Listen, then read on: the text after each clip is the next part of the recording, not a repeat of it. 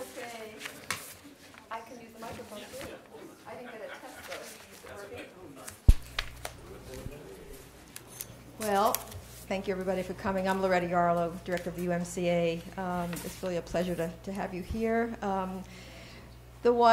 Several missing people, but the key missing person is the artist, Eija-Liisa Ahtila, couldn't come to join us here due to a conflict in her schedule. She has a major opening in Stockholm at the Moderna Museet. And so, lucky for her, a little sad for us that she's not here, but this is a retrospective of her work. So that's where she's been. As you know, at our openings, we always have the artist present to meet with the public and then to talk a bit about the art. So in place of the artist, we have three wonderful, distinguished people from the 5 college faculty here to talk about the work. Fraser Stables, Garfield, Monique Roelofs, to really give impromptu impressions and thoughts and how it relates to their own work, practice, and scholarship about a work that is so rich in iconography, symbols, associations, interpretations, a work that's so rich in really a kind of a searching and a questioning that many people find pretty compelling and riveting and exciting to have these kinds of questions out there that is made public kind of questioning. So knowing how hard it might have been to see the work, I hope you'll all be able to come back. It's on through May 6th. We're running the project, the exhibition, through the full semester, and so finding a time that you could really understand the multi-layered aspect of the work, not only the sound, the images, the subtitles, but the 3 screens, multi-perspective work. So please come back. Tonight's the launch with this wonderful speakers series. We will have another series of speakers April 18th in connection with the Multicultural Film Festival.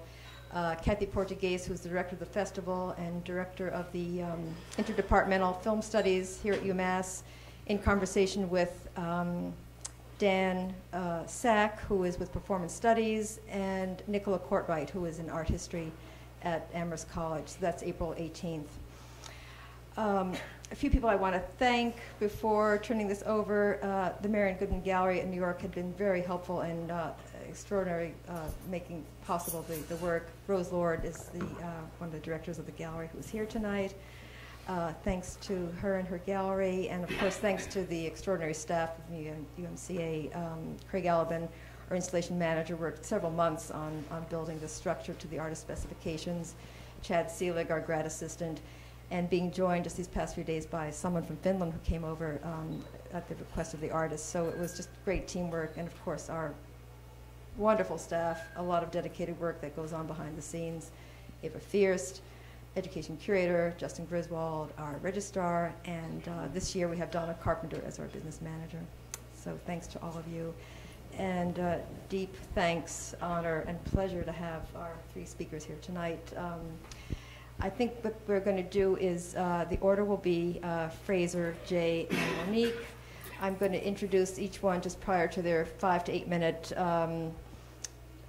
off-the-cuff, prepared, who knows what. It's going to be an interesting evening. It'll be very exciting to hear what they have to say.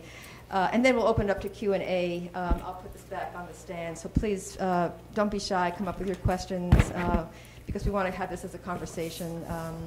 Continue the questioning that the artwork inspires. So I will first introduce Fraser. Fraser to the my left, your right. Fraser Stables is an associate professor of art at Smith College. In his own artwork, Fraser works in photography and video, using conventions of documentary and performance in order to explore the construction of narrative and identity. His work has been exhibited in museums and galleries in the US, Canada, and Europe.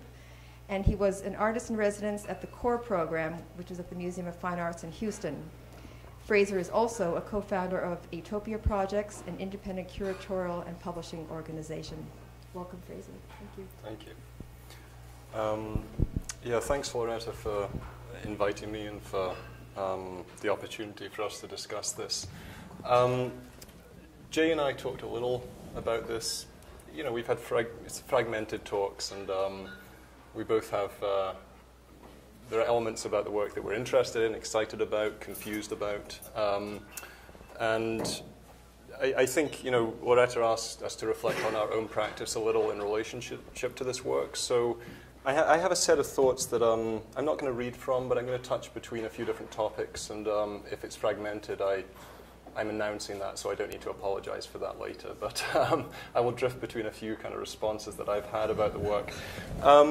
One of the things in my own work, just to give some kind of framework, as Loretta introduced, I'm interested in this relationship between the documentary, the staged. I'm also interested, I would say, in a type of event or a type of narrative. I'm interested in moments that, much like one might find in a Beckett story, moments that are almost insubstantial or almost too insubstantial to be a grand narrative. And so as I sort of approach this work, I see a lot of grandeur. And whereas in my own work, I'm thinking of a lot of sort of fragmentary events and moments and relationships and parts of biographies that are understood or not. I come in here and I sort of see a narrative that one knows. I would describe myself, I guess, in this context as a lapsed Episcopalian, but I figure that a lapsed Episcopalian doesn't sound so good. It's not as dramatic or meaningful as it might be if it were to be another religion. But I do have to rack my brain and reflect upon those moments where I went to Sunday school, where I was sort of ran through these stories. In artwork, I'm always interested in gaps. I'm interested in the moments that don't come together.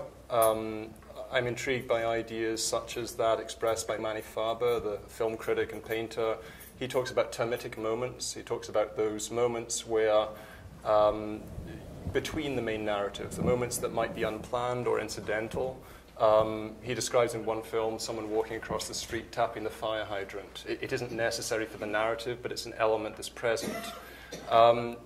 Rather than what he would refer to as the grand narrative, or in one of his essays he writes about the GIMP, and he writes about the kind of the way in which a film director or an artist might set in motion some symbolic content that is very known. So the kind of brooding stranger chewing in the cigarette, and we look and we understand the person had a troubled childhood and they're tormented, and there's a darkness, and the audience is pleased because they got it, and the director is pleased because the audience got it. And so I come into this work and I'm trying to sort of work out where I am in relationship to this terrain of the grand narrative and the sort of incidental moments, the possibility of biographical information, my interest in materiality, or the relation between materiality and that which isn't material. So I look at the carpet, I think a blue carpet, I think that's meaningful, that's a blue carpet. But I also think that's probably a synthetic fabric, that's not meaningful, right? So we have something that's meaningful and something that's material. And as I go through it, that's the way in which I start to parse work. On the first comb through, I found the symbolic nature of it to be kind of weighty and sort of heavy-handed or very sort of over-present. As I went through subsequent viewings, it started to unravel a little bit, and I found those types of gaps, those types of termitic moments that I enjoy in work. So there are points as I look at it and think, for instance, about the Raven's viewpoint at the beginning of the film. And I think of the beginning of anything as being so key. I'm often saying to my students when we're discussing a reading, what was the first sentence? The first sentence of many readings tell you exactly what is going to happen in the phrasing and the tense. And when I sort of look at the text at the beginning, this invitation to think of the world in different ways, or the world as non-singular, and I see the Raven, I see this moment where the screen splits, and I have a panoramic that allows me to understand the multiple screens can be one screen, but then the reminder that there can be separation and distinction between these individual moments of viewpoint. And then one of the things that interests me, I guess, is the moment where you have the viewpoint mimicking that of the Raven, or substituting that of the Raven. And as I look at that, I'm thinking of, I guess, what is being documented, because I see this as a work where I continually ask myself what is being documented, what is being presented, what is the stuff that is documented. And I think one of the things that's documented in artwork, and especially here, is the intent. So I'm thinking of the intent. Okay, I read this as the intent. It's the raven looking, we're in that place. We're no longer the person, but we're still looking from a single viewpoint. But then it doesn't correlate. So then I have the moment where it doesn't quite match the way the raven's moving. So in that moment, again, I'm sort of interested in what opens up. And for me, I guess there's two possibilities. One is they did a bad job, right? Sort of someone didn't get it right. The movement doesn't mimic it correctly. The other is that there's meaning in that gap, and I guess I like to hope the second is the possibility, or it's the one that I enjoy thinking about. On thinking in that discrepancy and thinking on the way in which discrepancy can open meaning, but also thinking about the intention for discrepancy. So I get into this entanglement where I'm thinking of intent, and I'm thinking of these layers of intent within the work. And that's something that carries through many of the moments in the work for me. You know, as I was thinking of, you know, these sort of moments of discrepancy or precarious meaning, you know, the moment where the actress is trying to fly, and it's a moment where she doesn't need to fly, right? She's not the angel. She's been told she's not the angel. She doesn't turn out to be the angel. So it's a moment where something is being practiced for, something is being rehearsed, but it's incidental to the main event. And so as I grapple with the work, I find more and more of these incidental moments that actually sustain an idea or a line of questioning that allows me to see past the grand narrative. You know, we had some interesting discussions, Jay, before this about, you know, how one approaches this, and the fact that the artist herself, in many, you know, of the fragments that we've read, speaks of it not as a religious work, and yet we're confronted by this abundance of religious iconography. So as I'm finding these spaces, it allows me to enter it through an idea of practice and rehearsal. I can start to engage the questions of whether something truly is, if it's rehearsal or if it's reenactment, what the image itself that's being held by these people, by each of these actors, whether that image is an image of the truth or whether that image is a plan for the play, why we go to the image rather than the story, and these sort of questions of how information is passed and shared, and how we base one thing upon the other starts to become a larger narrative, or is a larger narrative for me within the work. And it's certainly within that line of questioning that I can engage the work.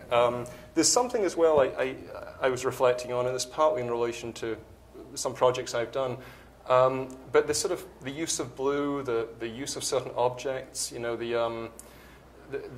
I like blue. I like blue as something that in this context is meaningful, is substantial, but is nothing. It's sort of, its presence is about absence. Its presence is about that which it isn't. That sort of idea interests me.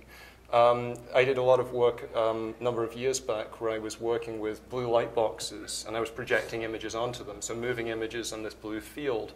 And so you ended up with a blue and white image, or a blue and muted colored image, as the blue filled in the space, the void of the projected image. It sort of provided this sort of, the screen became this meeting point between these conditions of light and image. And as I see the green screen in here, in this moment where the green screen, this sort of technical moment, this moment where the production of anything is possible, it's sort of like a revision of the blue. It's sort of like this sort of newer way or more common way now of creating not blue screen but green screen. So it's kind of an evolution of that shared space, or the moment where the blue of Mary coincided with the blue of the backdrop, where someone would be trying to work with blue screen technologies, where one's imposing one reality upon the other. So that sort of presence of the technical, that presence of the color that is meaningful but which can be substituted, is also an area that I found pretty interesting to think about. I'm probably at my time now. I'm going to pass on to you, Jay, and hopefully our conversations will merge and continue afterwards. Can I interrupt to say who you are? Sure. For those of you who don't know Jay Garfield, he is the Doris Silbert Professor in the Humanities, Professor of Philosophy, and Director of the Logic Program, and of the 5 Colleges Tibetan Studies and India Program at Smith College, Professor in the Graduate Faculty of Philosophy here at UMass, Professor of Philosophy at Melbourne University, and Adjunct Professor of Philosophy at the Central University of Tibetan Studies. He's the philosophy of mind, the foundations of cognitive science, developmental psycholinguistics, philosophical logic, ethics, hermeneutics, and translation theory, Buddhist philosophy and cross-cultural interpretation, and the history of Indian philosophy in the 19th and 20th centuries. The thrust of Jay's very extensive activity as a scholar and teacher has been to forge intellectual connections and relationships between Western and non-Western traditions in philosophy. He's committed to bringing hermeneutical techniques and other modern modalities of Western thought to bear on Buddhist studies. Jay's publications are too numerous to recount here, but foremost among these are the groundbreaking translations of the great Buddhist philosopher Nagarjuna's treatise, The Fundamental Wisdom of the Middle Way, and the great Tibetan Buddhist philosopher scholar Tsongkhapa's Ocean of Reasoning, which is a commentary on Nagarjuna's work. In inviting Jay to discuss the Annunciation tonight, we figured the encounter of an artwork that revolves around belief and miracle with someone whose predilection is to question the very grounds of belief could be intriguing.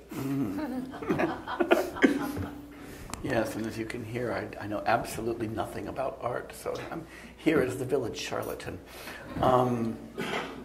That's okay. So I'm going to be talking about how this piece strikes me, and about the openings for thought that it provided. I think that a lot of what I'm going to say is going to follow on, fortunately, from what Fraser said, because Fraser knows what he's talking about. For me, another piece of background. When I was asked to do this originally, I declined on the grounds that I knew nothing about art.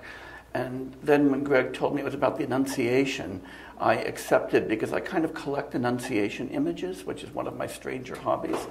And I've been fascinated by the Annunciation for a long time. I'm going to talk a little bit about that and why I'm fascinated by it. I'll come back to that. To me, almost the pivot point in this piece is very early on. As Fraser said, the opening is important.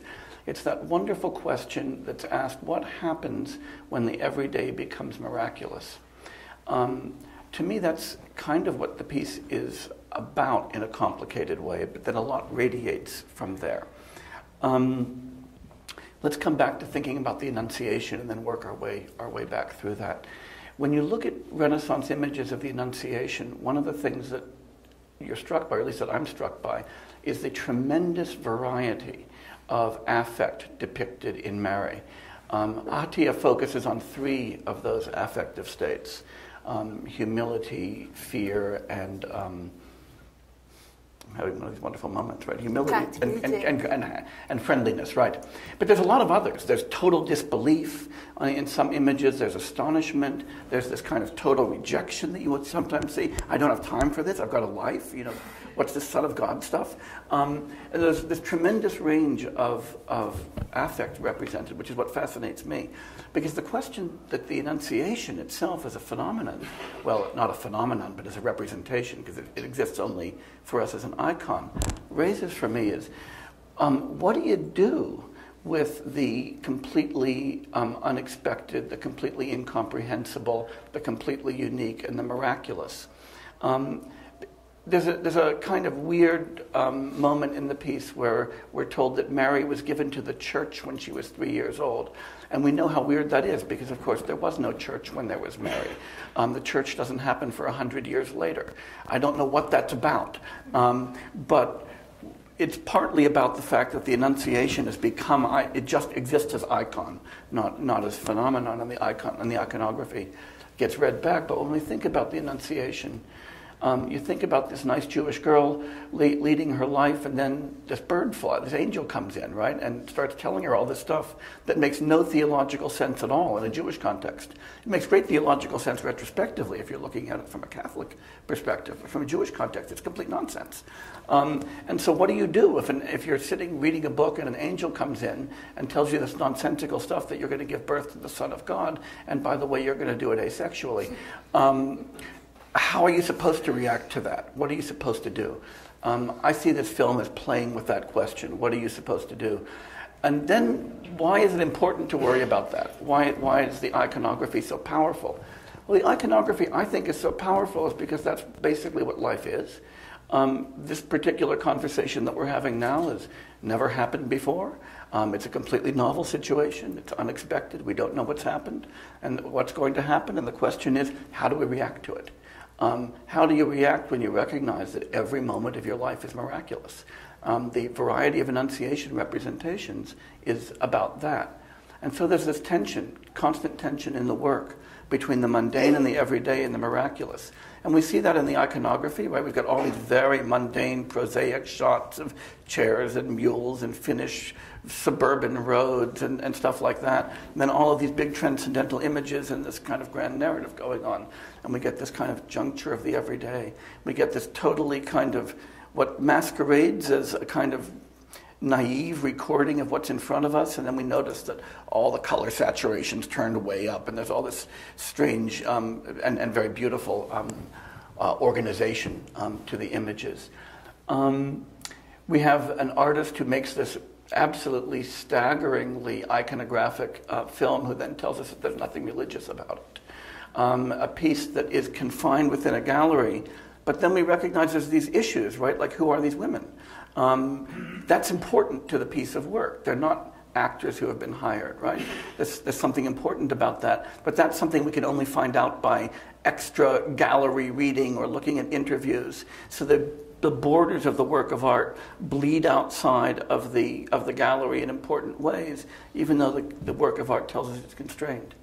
We have this wonderful playing with perspective, so that one of the themes that the artist tells us the work is about, and that it's surely in part about, is this relationship, as she puts it, between the animal and the human world, but really about the multiplicity of perspectives on the world, and the difference between how a donkey sees things as it walks along, and how a raven sees things, and how we see things.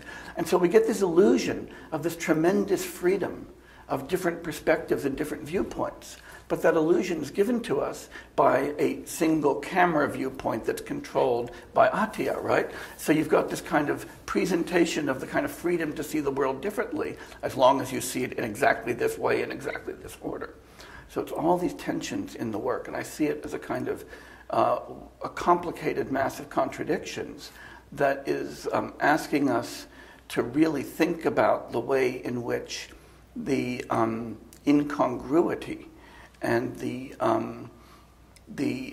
contradictory nature of life gets led moment to moment, transcendent and yet completely immanent, multiple but yet unified in a singular way, confined but yet bleeding out in all of these important ways, directed but also spontaneous, miraculous and also completely mundane.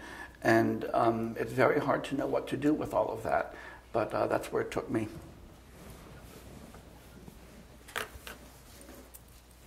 Now, Monique, and maybe to summarize, and then to keep the conversation going, we'll turn it over to maybe among yourselves, and then to the audience. Monique Roelofs is Associate Professor of Philosophy in the School of Humanities, Arts and Cultural Studies at Hampshire College. She teaches and writes in the areas of aesthetics and philosophy of art and culture. Her articles investigate the aesthetics of race and nation, the gender detail, beauty, and coloniality, forms of address, and other subjects pertaining to the connections between aesthetics, politics, and difference. In 2009, she edited Aesthetics and Race, New Philosophical Perspectives, a special volume of contemporary aesthetics. And her book manuscript, The Cultural Promise of the Aesthetic, is currently now under review. She is co-authoring the book, Reclaiming the Aesthetic in Latin America. Thank you, Loretta. In a work that addresses, as Jay pointed out, a multiplicity of worlds, and in which a group of women reenacts expressions and postures and affects drawn from paintings, historical paintings of Annunciations, I'm struck by the fact that in this list of 3 affects and postures, a kind greeting, humility, and a fearful turning away that maintains the gaze, in this list, wonder is absent. Wonder, which you would expect to be a preoccupation in a work that engages the question of miracles and surprise, as the opening quotes testify.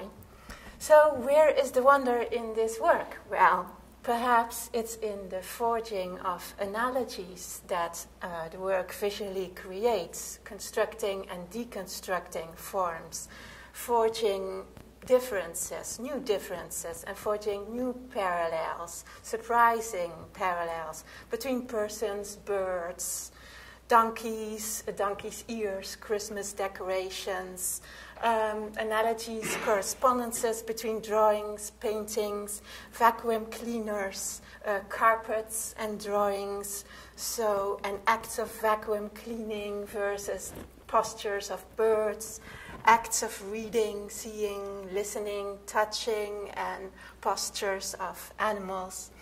So these unexpected analogies that the work articulates across high art, low art, Santa versus Da Vinci, guitar, a person singing, music, accompanying himself by the guitar versus Baroque, and singing in church music. So the transgression of these boundaries visually through a play of form is what creates wonder for those of us, all of us who are invested in these boundaries between species, between people and things, between people and animals. So wonder arises from this kind of deconstructive reorganization of form. It arises when Mary falls, for example, and there is this theme of the fallen women and in the song at the end. So these unexpected correspondences, and when the women start poking holes in the canonical narrative of Annunciation, when they start playing with the script. Wonder.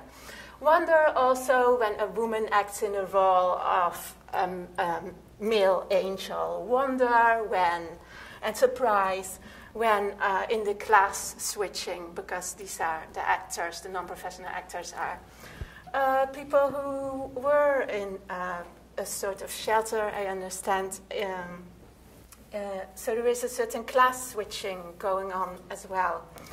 So wonder in this dissection and performance of affect and the taking on of postures from elsewhere. Wonder as a gap emerges between the bodies of the actors and the subjectivity that we read into them. So I spoke of the disruption of boundaries. A disruption of boundaries in philosophical terms that evokes what Jay and Fraser have spoken about in terms of grand narratives. Some grand historical, philosophical narratives and conceptual frameworks oppose nature to culture or oppose mind to body.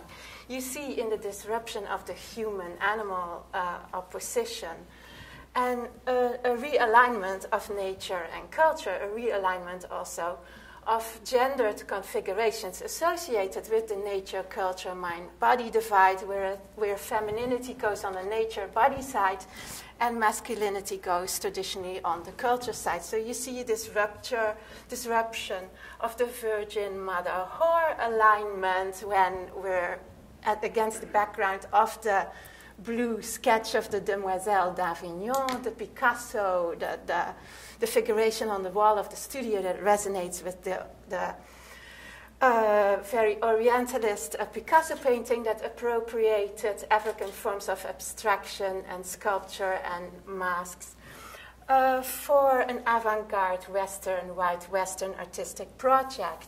So you see an interruption of various cultural boundaries. You see an interruption of the alignment, the tidy alignment between man, nature, and the divine. So now, when a donkey starts eating the dreadlocks of Mary, some of these, of the actors playing Mary or biting and chewing, some of these visual analogies become funny and make us wonder, but also put us back into certain old scripts because historical hierarchies reassert themselves in this practice of analogy production. So we have here, and Loretta and I were speaking about this, the phallic linear trajectory of the angel. We have in the ending scenes when Mary walks with the donkey, an animal that is on the leash, right? Mary is not on the leash of the animal.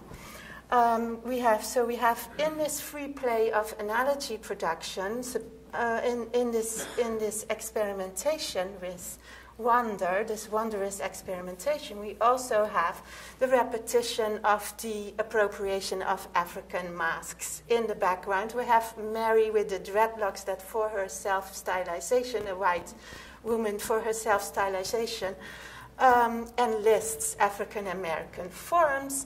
We see these forms of appropriation, visual appropriation, that in fact do not open up the voices within the piece to the voices of subaltern speakers and art makers and image makers. We have a wide staging of analogies.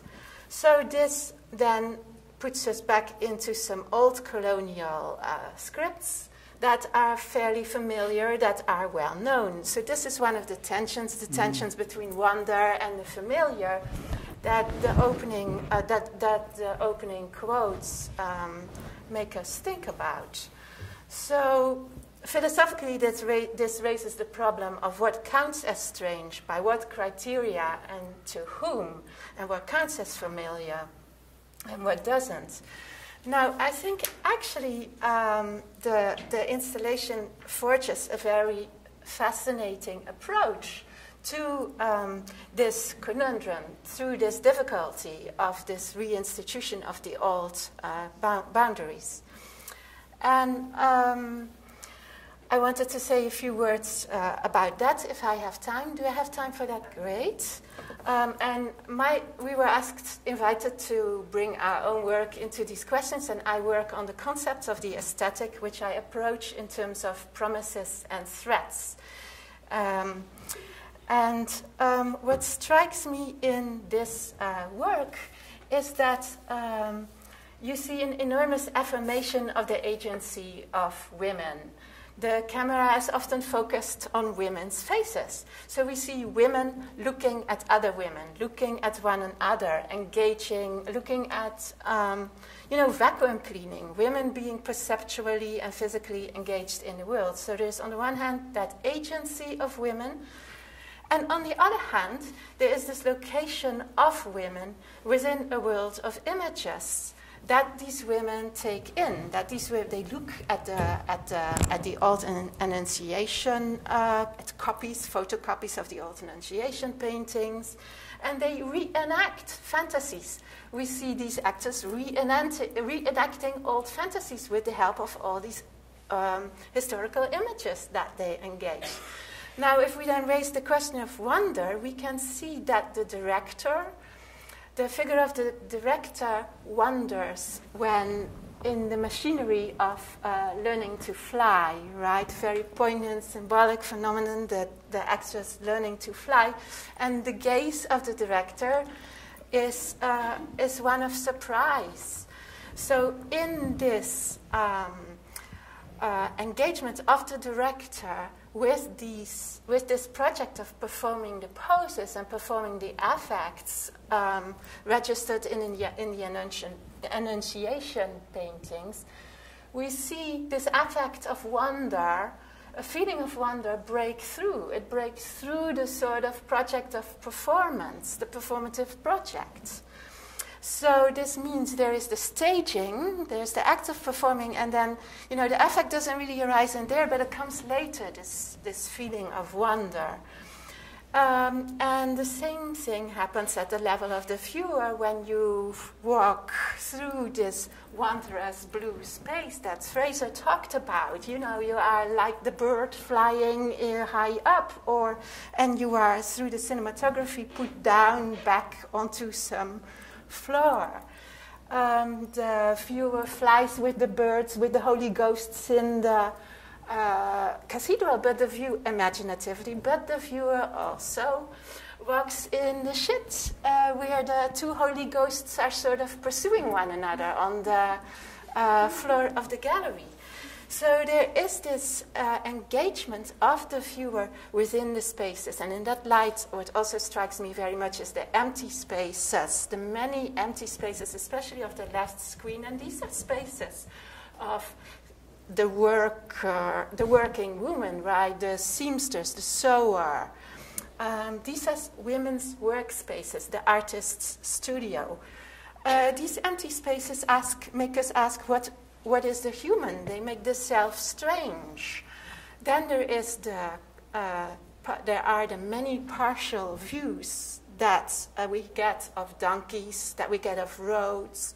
So perception is always perspectival in the Nietzschean sense, or in contemporary standpoint theory sense. It's always grounded, it's always incomplete, it's always from a particular viewpoint, it's never whole.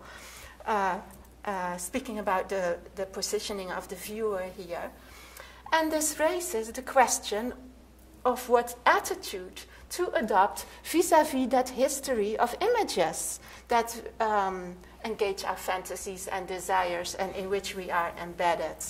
So it raises, for example, the question of how is art making different and like taking a stroll in the quote-unquote world of animals and men. So I feel that by locating us within a field of questions about our relations to spaces and images, Ahtila makes available a position that recognizes that these historical images and our aesthetic investments in them both articulate promises for us and constitute threats. So there is this double-sidedness of being immanent as aesthetic agents, as feminine agents, as gendered agents. There is this immanence within this fabric of aesthetic promises and threats. And then with respect to the particular poignancy of this notion of an annunciation, which sort of, and we can maybe talk more about that and how you see this from the perspective of the history of annunciation images, an annunciation that sort of phases back and forth between a command, a promise, a threat, and a guarantee.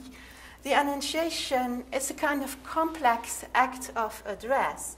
And within that field of what the various kinds of things an annunciation can be and entail, I feel that Ahtila is moving the idea of the annunciation in the direction of a set of promises and threats.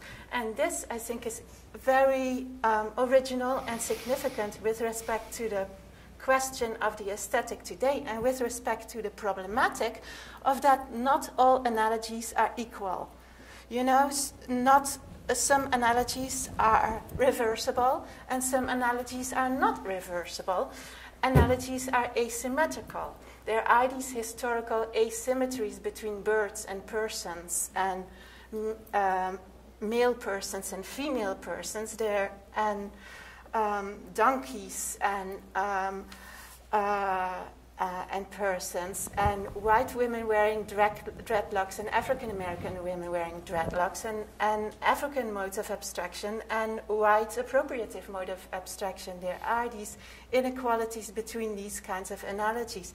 And by thinking about the promises and threats that the various forms entail, I think we can, recognize the significance of these images and the way in which we inhabit these images aesthetically, while also raising moral and aesthetic and political questions about it. Those were my thoughts. Should we open the questions now, or do you want to comment among yourselves? How should we do the format? Questions will be great. Yeah, right from the audience. Yeah, Okay. talk for a long time. Floor available? Anyone? Eva, coming forward? I'm just going to be the all right. So I think Rain is just raising his hand right here. I wanted to ask Fraser.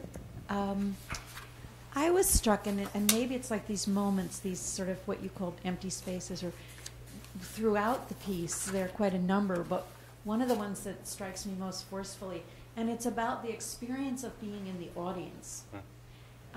Okay, so the crow's looking at the beautiful Finnish landscape, and she's doing a little bit of poetry, and then Santa walks in. Okay, now you smile, and I'm sitting there, and no one in the audience laughs. And I'm thinking, this is very funny, but I'm not laughing. You're with the wrong audience. The people with me were laughing. Okay, but, all right, so maybe, but still, the question that I have about, she says the words, and Santa walks in exactly the same way she's saying the poetry. There's another part also where I think the reaction that I think mentally would be appropriate is not the reaction I'm having as a member of the audience. And I felt sort of dampened throughout the whole thing. You know, seeing the Mary with her dreadlocks being chewed, and she's smiling at the donkey, and I'm not laughing. It's funny, but I'm not. So there's something about those moments that made a difference in me as an audience. And I know I also looked around, I watched it twice today. I looked around it, no one else was laughing, or people seemed almost stunned. It, like an Annunciation kind of, but anyway, there were other moments, and I'm thinking about the point you brought up about these empty spaces and a kind of rhythm of them in the piece, and I'm just wondering what that is. And you were talking about disconnection, and I was thinking about, you know, the mental emotional reaction versus my actual reaction to the piece, and I'm puzzled by that.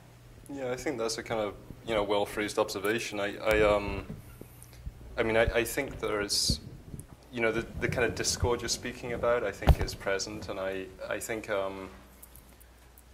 you know, and seriously, the group that was in with me was really laughing at all those points. It was sort of like right on point. The donkey's chewing the hair, that's funny, Santa's funny. But I know what you mean about there being that tension, or perhaps the question of how one should respond.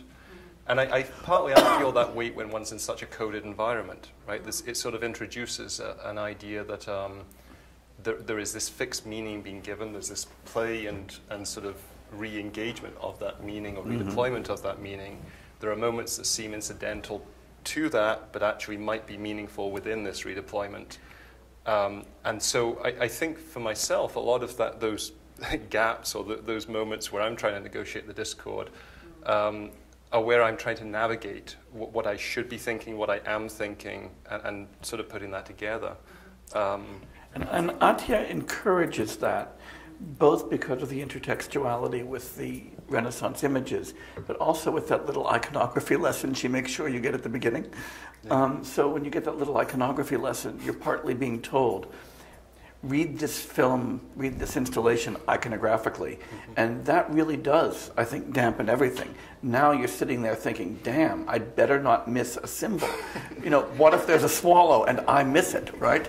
And I think there is that kind of response to the, I mean, it's a heavy piece in the sense of being heavy-handed. It's, even when it's light, you're not quite sure. Maybe I'm missing something, right? Yeah. But some of the women are raising questions about the proper Annunciation narrative. So doesn't that give you permission to play with the script, to throw it over, to not follow what you take to be canonical interpretations?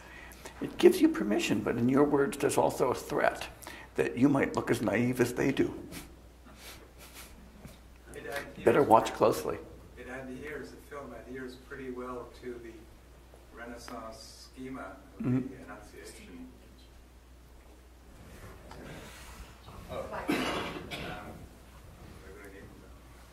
Even the way it's set up is that in the Annunciation scene when the angel comes in, it's set up exactly like a Renaissance painting. So she I think one of the interesting things about the film is the way we're following a script, the script of the Renaissance Annunciation paintings, and nobody really believes in this iconography anymore. And the question is about the wonder in the film is how we are led to actually experience wonder, and I think we do experience wonder at different points in the film where there's breaks in the expectations and the action, where the director, where for instance Mary all of a sudden hugs the other actress, and that's a moment which is totally unplanned, and the director is taken aback by it, and she's no longer acting at that point. Yeah. And then there's the angel when she's upside down, and there's various points in the film like that, the Santa Claus appearing.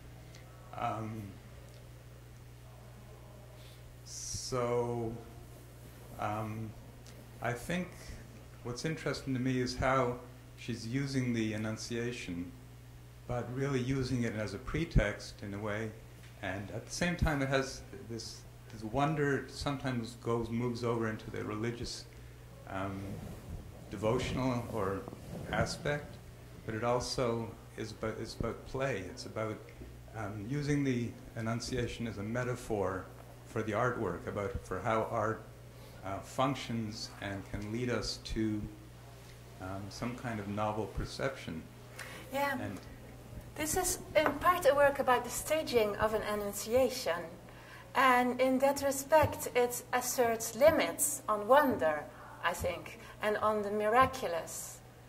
It's not a celebration of wonder and the miraculous, and I'm interested in those limits it asserts, in keeping us aware of scriptedness.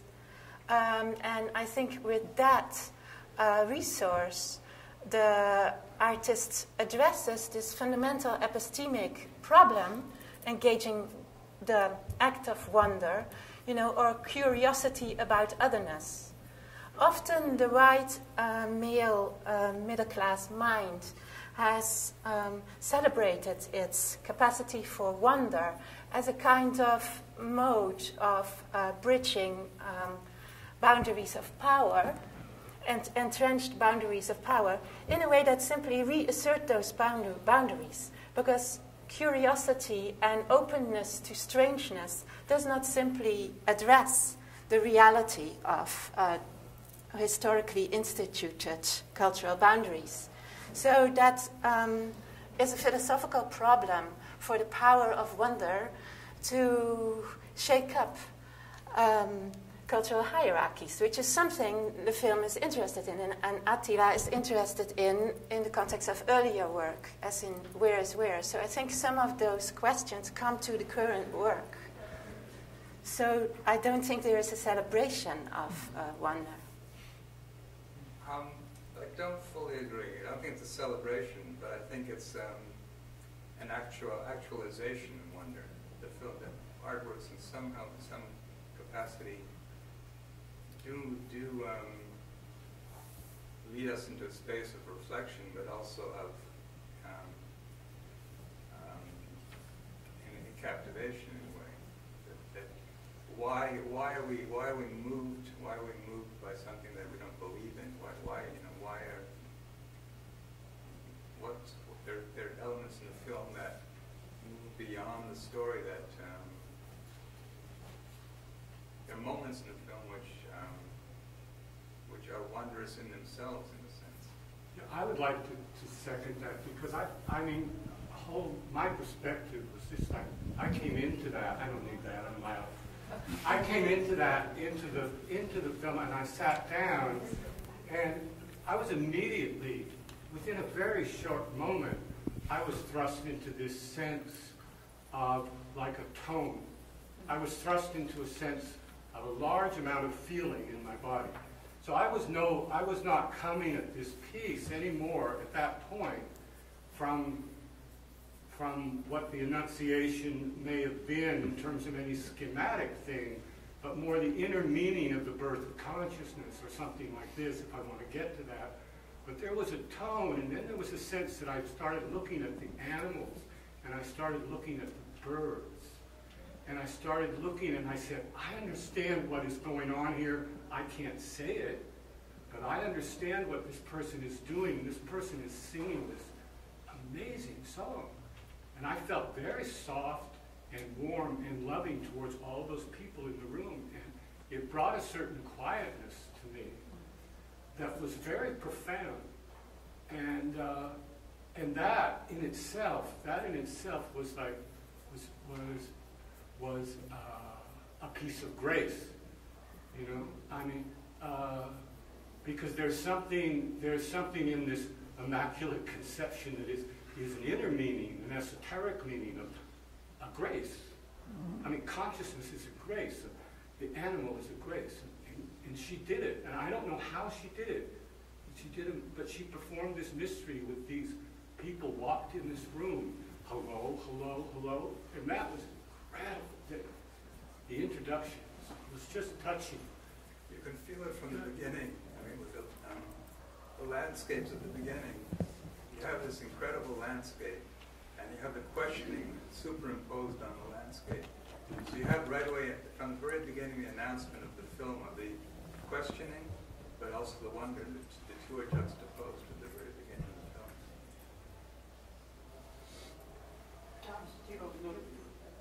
I just like a small comment, because when the Santa Claus came, I thought that was so wonderful. And the reason was that, because I'm from Norway, so Finland is very similar. But the reason was something about the Annunciation happened a long time ago in Israel, so and so. But Santa Claus happens in Scandinavia every year. And nobody believes in it, but every year we do it. And there is that sort of tension of, oh, it's a myth, it's an illusion, we do it for the children, but we do it. And he's always dressed like that. Maybe he's changed a little fashion over the centuries. But there was something that sort of, it just reminded me of the similarity of the wonder of the Annunciation and the wonder of Santa Claus as banal, as precious, something like that. That also raises an issue that we really haven't talked about. And I was talking to Fraser about this thing. I really don't even know what to do with it. But this is also very much an artwork that's about Finland. The palette is white and blue. It's about the Finnish flag, for God's sake. It's the faces are iconic Finnish faces. The interiors are Finnish. I mean, it's iconic, right? You look at it and you know you've got a film about Finland. And Finland, of course, is a Lutheran country and always has been. Not always, but, you know, for its religious history. And this is a very Catholic representation. And so another one of the tensions is this kind of exploration of this deeply Lutheran place in its landscape, in its physiognomy, in its ways of talking, through this Catholic imagery. And I haven't even figured out what's going on there, but it's something that you have to notice. And I want to second what you said. I mean, for all of the kind of analysis that we're doing, the other thing to remember is it's a phenomenally beautiful piece and a phenomenally affecting piece, and you can't sit in there for 30 minutes and not be overwhelmed by it. Though at the end, then you start raising all these questions, and that's maybe another tension. While you're there, you're not asking questions. When you come out, you're kind of full of them. Yeah. I love the moment with Santa Claus also. I think, there was something about the red that was just beautiful at that moment. I don't actually have my own opinion about this. I actually have a question just to open up. I'm still kind of struck by the construction of the situation within the museum context. Just for me, maybe I'm very conservative, but when I go to a museum and I'm told that I'm going to be watching someone's film, especially when it's cinematic, in the sense that it's an extension of storytelling, that really hits me very hard. And I found the aspect of the storytelling and its formal arrangement in the opportunity of the museum to be a kind of very unusual moment. I was thinking earlier about what you had brought up in terms of the dislocation of the plot as it evolved through the different surfaces, and how it always dislocated at the same time. And it made me think of John Cage, who said that he refused to listen to recorded music, or basically recordings, unless they were put in machine relationships where they would go out of sync by chance. So I'm not aware that the unfolding of the film changes each time. That there seems to be a complete synchronous relationship between all of the screens. That's the same every single time. So, you know, I'm wondering if you have some views as to the plasticity and exploitation of storytelling. And I mean, not negatively exploited, I just mean just putting into play the use of storytelling cinematically in the museum opportunity.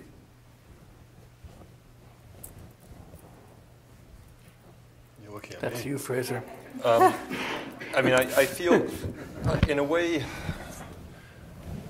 I feel it as to be a very familiar thing at this point in time. You know, I guess when I walk in here, I think, okay, it's a loop, it's a continuous loop. Is there a signal as to are the credits? Does it feel like a formal film? Are there seats? Can I roam?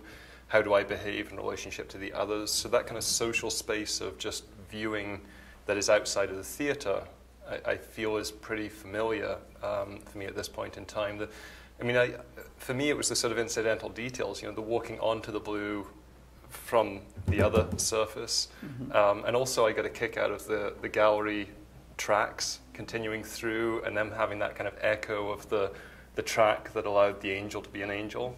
And so these are the elements that became sort of documented in a way for me. When I was talking at these levels of documentation, I felt that this as a site actually became an extension. And because the work is continually sort of showing versions of the same, or viewpoint from, or viewpoint of, or viewpoint to, it allows me to kind of think of the context as a bit of an extension of that. So I think it's an interesting question.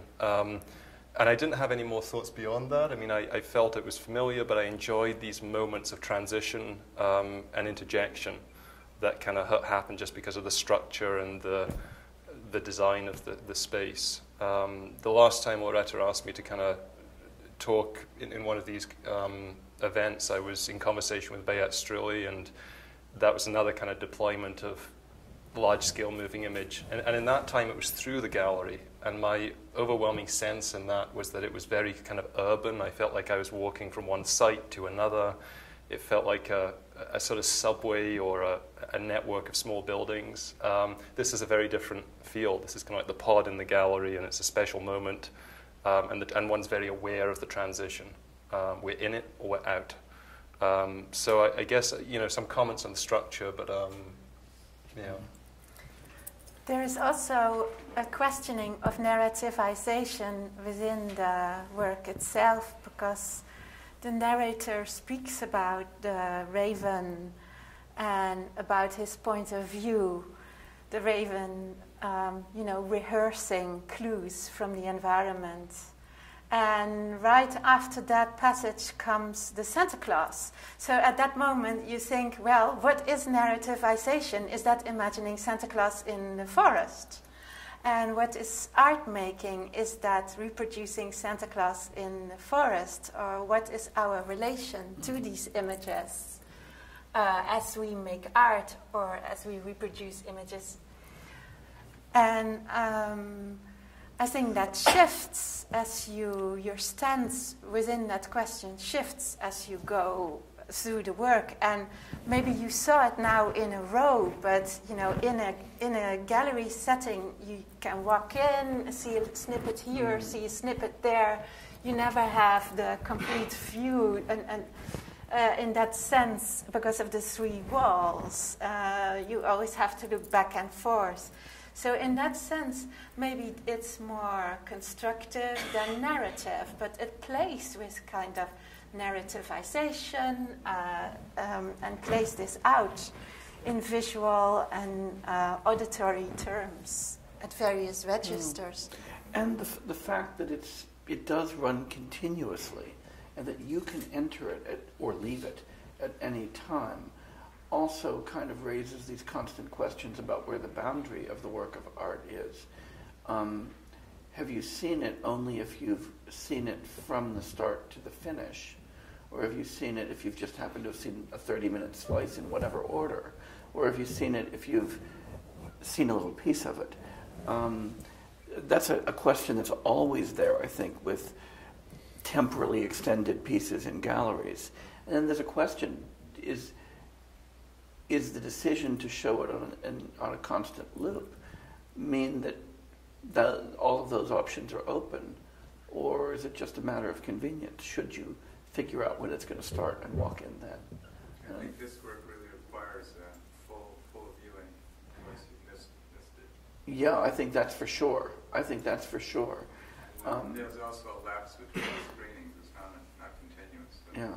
It's 15 minutes happening, or I don't know, maybe it's continuous. It's continuous. Really It's continuous. 5 minutes It's between. continuous. It's like 1 minute maybe. Oh, I see. Um, Well, one thing I wanted to raise about was about the sound in the film. mhm. The sound is so important in the film. Yeah. And for instance, there's this one sequence where she, the noise, the pigeons are all flustered and so on. At the end of that sequence with the pigeons, there's sort of like a Mhm. pigeons are all, and that meshes into the vacuum cleaning. That goes straight into the vacuum cleaning. Yeah. And the vacuum cleaning is so important because that puts the woman in doing that activity is in a non-space by the very act, in virtue of the very nature of the activity, plus the sound. The sound is what leads her into a state of reverie, and the reverie is what triggers the Annunciation scene. Mhm. It's her in a state of reverie calling up the Annunciation. So the status of the Annunciation event as an image or as a fact is no longer factual. We're in the space of fiction, the same way that we're in the space of fiction with Santa Claus. And so that transition from fiction into reality is going on constantly throughout the film. Yeah. And I think that's one of the wonderful things about it, which you talked about at length. I think there was a question in the back as well.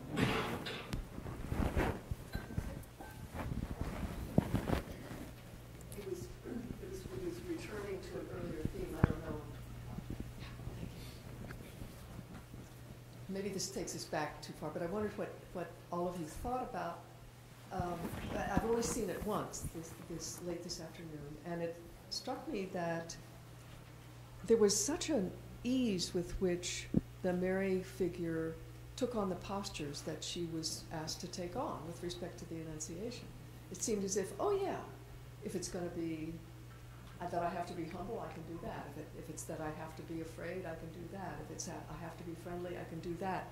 As if there wasn't anything miraculous.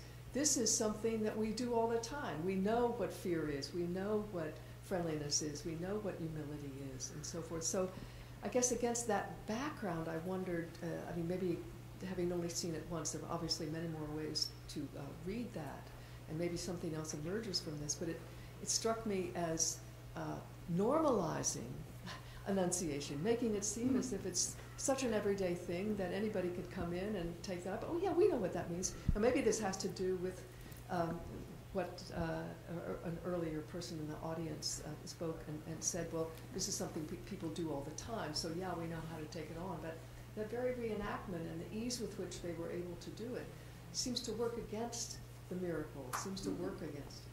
But maybe it doesn't. Well, I guess just to pick up on that, it strikes me that when we had those moments, in a way it was rehearsal, but in a way it was describing instances, single instances of each, right? So each pose wasn't practiced, right? It was accepted, it was presented, accepted, and then the next pose appeared. And the directorial instruction was to just do it as you would do it, right? So back to that idea of honesty, or something that's earnest or factual or everyday. And then I guess in relationship to this idea of something that is from the everyday, I just want to pick back up on something that my fellow panelists mentioned, about the fact that in interviews, the artist does speak of these women as being like all but one suffered from addiction to alcohol or drugs, and so they're presented in a very specific way, but it's not embedded within the film itself. So for me, that presents an interesting question, like, is that something that is put out in a manner that is important? Is this something that should be leaked out? Is it something that affects how we read the work? Is the work a documentation of those people with those issues being given this chance to act or perform or to engage this narrative? And, I'm kind of always interested in instances in art where, someone is stuck. There's a performance, but there's also the record of fact. And you have Jürgen Teller's Go Sees, where he photographed, I guess Go Sees is a term for wannabe fashion models, right? So you go and see the fashion photographer and you hope to be picked up and plucked and photographed. And he photographed these people, but on the doorstep, right? So he's sort of recording them. You want to be photographed by me? Sure. But then you get put into a book, and it's called the Go Sees, and you're sort of recorded as you were. So you want it, you've got it, you're stuck. Or, Philip Lorca de Corsia, when he photographed the hustlers in California, and he's, sort of, you mix the idea of going to Hollywood to become a star with the documentation of, it's Jim from Arizona, he cost $20, right? Where the title describes all of this information. So this stuckness with the fact of life mixed with the potential and the enactment and the fantasy and the fantastical is of great interest to me. And I think, so just to tie back to your question, I think of all of that trajectory of reality being connected to this one moment of performance, of this gesture that is plausible but is also part of a performance. I think the idea of the Annunciation, as it appears in the installation, is also a notion of something that is staged, and to be staged and to be restaged. And lots of possibilities emerged there, and ease of enactment is a very interesting dimension of that you're bringing up. But I think your question also raises the question, what is a miracle? And David Hume said, well, look, miracles, they don't really emerge because there is no proof for any miracle ever, because a miracle would entail an act in violation of the laws of nature. Now, such a thing you can never show happens. You can never demonstrate, prove happens. So what is a miracle that could allow us to ask? A miracle is this kind of agreement, now we are going to be amazed. Or now we are going to be not asking certain questions. This is surprising. And we have a certain feeling, and we don't raise certain questions. We accept maybe something. We say things like, I'll take this on faith, or may things happen as you say they will happen. So this is a kind of procedural notion of belief that people like Pascal have thought about. Okay, let's now just make believe we believe, right? Let's kneel, let's do the actions that would be associated, that traditionally are associated with believing. And then, miraculously, quote unquote, belief will follow. Well, that's just a way of saying to believe exists in adopting a certain material relation within these kinds of framings of knowledge and ignorance, where we agree to ask certain questions and not other questions. So I think it's interesting to bring this philosophical problematic to bear on what you say about Finland. In a certain way, maybe, saying things like, here is Finland, or this is a Picasso, or this is how I see this and this image, involves these kinds of scripts with their pre-scripted arrangements of knowledge and ignorance. And that speaks also to the way the actors offer their names without us actually being able to see who is being spoken about. I wonder what you think about this, having thought about multiple belief systems or I guess multiple forms of metaphysics. I disagree a little bit with you, both about taking the message from Hume, but in particular about what's going on here with respect to miracles and the everyday. Because I actually, let me go back to Hume for a minute and then come back here. In Of Miracles, one of the ways that Hume characterizes miracles is a miracle is something that's never happened before, that just is that violates regularities, that's a singularity, as opposed to the kinds of things that happen all the time.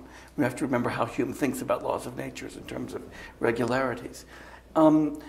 And so you might think, well, gee, of course that's got to be right, because everything that happens is a thing of a particular kind, and those kinds of things happen all the time, and the world is kind of disenchanted and bereft of miracles. What I think is happening with the thinking about Annunciation here, and with this kind of focus on the mundane and the everyday, on the chair that she gets on to get on the donkey, on the littered studio, on the pigeons instead of ethereal doves and so forth, is a reminder that everything that happens only once, happens for the first time whenever it happens. And so, by a Humean definition, the everyday, every moment of the everyday is already miraculous. The Annunciation isn't, in that sense, something unusual. Annunciation is something that's happening moment to moment.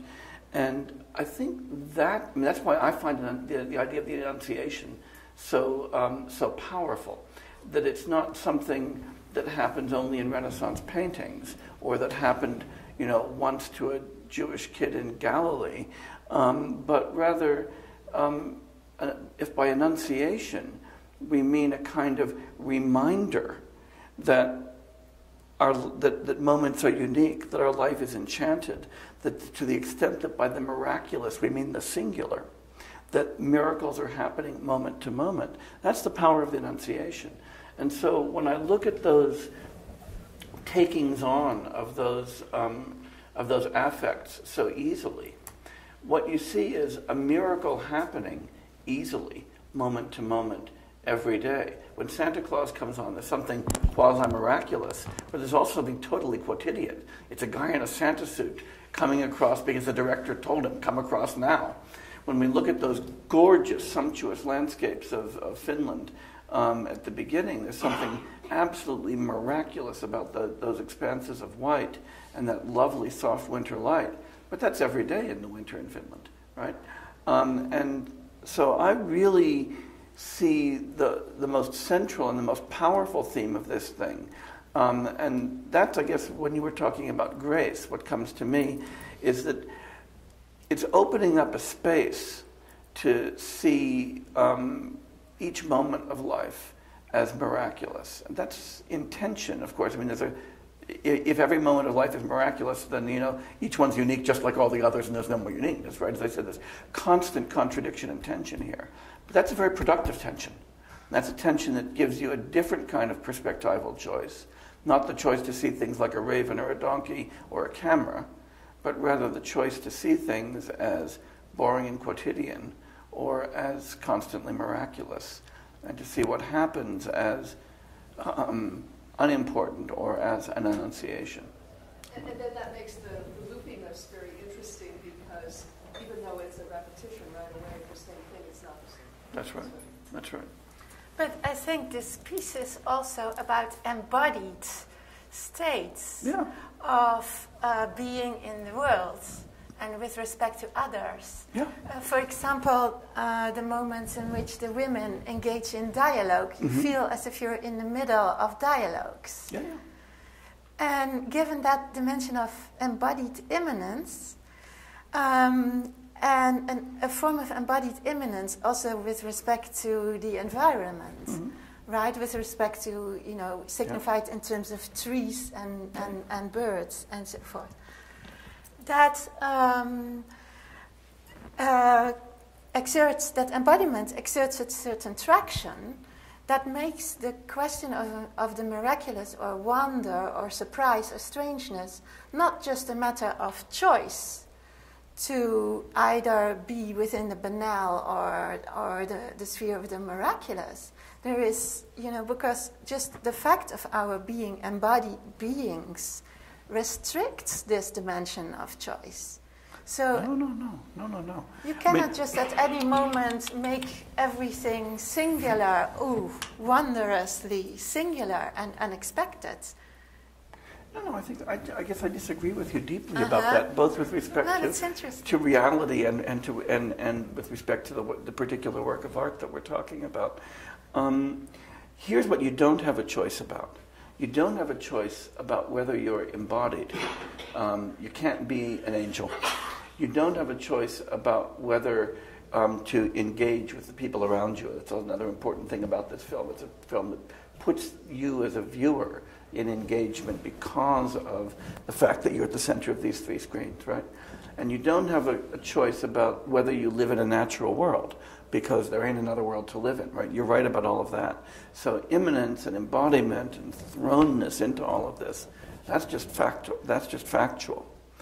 What you do have a choice about is how you read that and how you respond to that. And you can either respond to it with boredom and just see it as everyday, or you can respond to it aesthetically.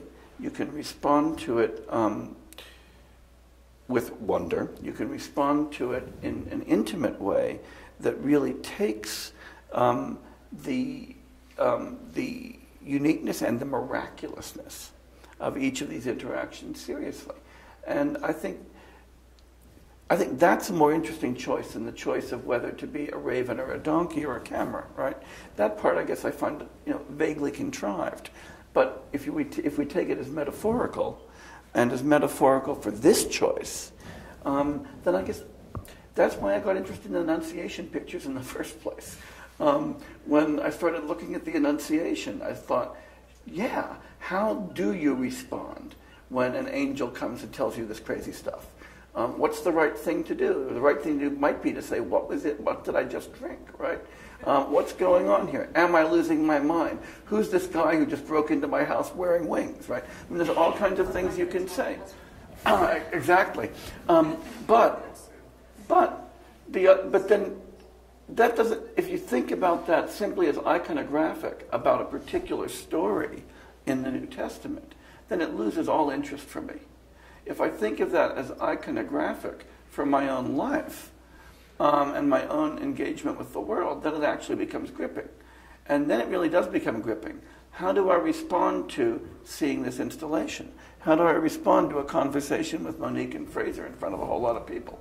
How do I respond to a camera staring at me, or to the light, or to whatever, right? I mean, that becomes an interesting question, because each of these is something that I've never encountered before. I haven't lived through this moment before. And so the question that the Annunciation raises is a question that, whether we like it or not, here's where I'd say you don't have a choice. You don't have a choice but to face that question. But that question can be answered one of two ways. I either answer it with boredom, or I answer it with wonder. And that's an interesting choice. I wanted to ask something else. I know we're running out of time, but again, to Fraser, but to Monique and Jay also. But in the very beginning, there's a statement about how do we know things if they're not familiar, and this issue of familiar. You're talking about the wonders part, and then there's this other issue of familiarity. There's a scene in this installation that I just cannot figure out why it's there. And I assume the artist is not random. That, I mean, you only have so many minutes, and the artist put this scene in there for a reason. And I don't get it. Okay, so I'm wondering other people's ideas. And there's a very simple thing, but it's not good enough, which is this is how you get places. So the scene is right after Mary has ridden the donkey. And then there's a gray scene. It's not colorful, there are no bright hats. And it's a road. Cars going down a wet road in winter with lights coming the other way. It's a very short scene. And I see it as one of these things that you were talking about. Something just unexpected. And yet it goes by and we don't, like, my mind was like, what? But the rest of me, again, I was in a strange juxtaposition as a audience to this, because I don't know how many people here even remember that scene was there, but it really struck me as, what is that scene doing here? So I'd like to throw out that as a real question to the group. You start, Fraser. Yeah, I didn't get past, the donkey becomes a car, right? That you're in this sort of space of kind of dumb equivalence. Well, there's a few machines. Right. Machine scenes. Even lifting her, besides the vacuum cleaning, even lifting her is hand pulling. Yeah. But. Yeah, no, I think I got to that kind of, the sort of dumb equivalence between those moments, but it's but then there are other discrepancies that are more subtle. It's sort of like the moment where you're seeing those architectural images. Mm-hmm. You're seeing them at first in color. Mm-hmm. There's colored moments, and then you're seeing them. Then you're seeing them in the book in black and white, or different images that look similar. So we're seeing something that hasn't been seen in that space, and the pigeon walking seems to be, bridge those spaces in some way. It seems to make sense that is with the architecture, but then we're back in the studio and the sound continues. Mm-hmm. And that's a really complicated little moment where we go between these things we haven't seen that look like things we do see, and then it's bridged by audio that is plausible in one space, but only plausible if that space were real.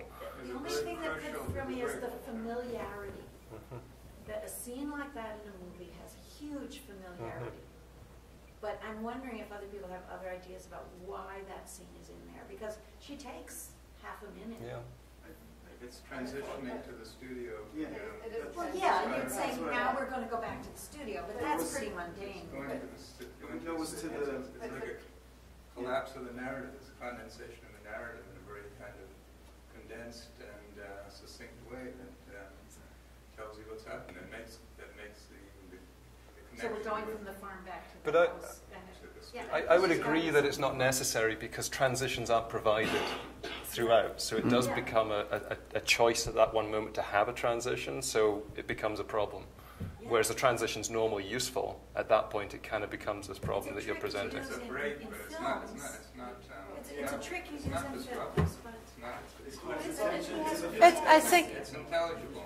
And it's through the donkeys. It's that perspective as well. It just comes through you're seeing. That's what's interesting is that the donkey's walking, right? And then you're going to the car. Right. That's what I thought was interesting. Right.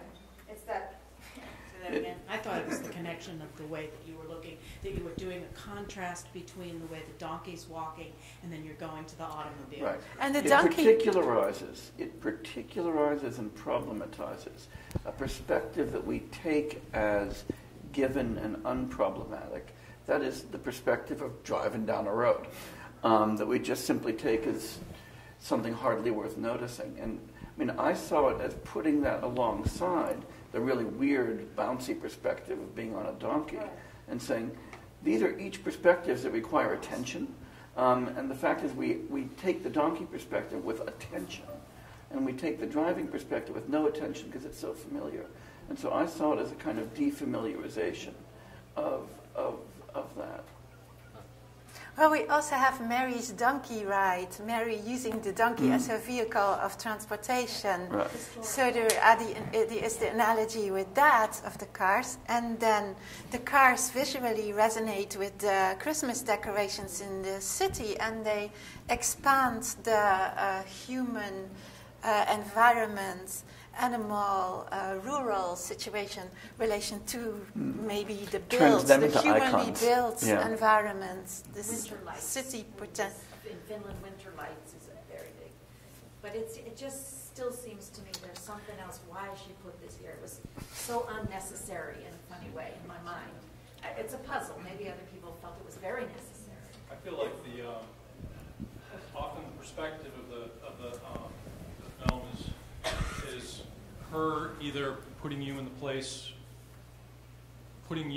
her place as the viewer, but also playing with the idea of the perspective of a child in all these different situations, because you're on a donkey ride, which is like a pony ride here, being led around by a teenager or a grown-up, asked to believe in Santa, asked to believe in the Annunciation, the sexless pregnancy, and the fact that she, I think, is playing with that, but also asking you to also be a part of that, be in the space and not be able to speak back to the characters in the space. Mm-hmm. You know, we're here, but we're not being heard, or, you know, we're in the space.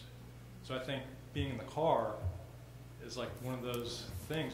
As a kid, you're often put in lots of places where you're just, oh, I'm in the car again. I'm trying to remember. Oh, I took it as like being in the booster seat, in the back seat, in my parents' driving. Yeah. So, well, I guess, I mean, this has been, we could, so many more questions, and then the wonder of first impressions of, childhood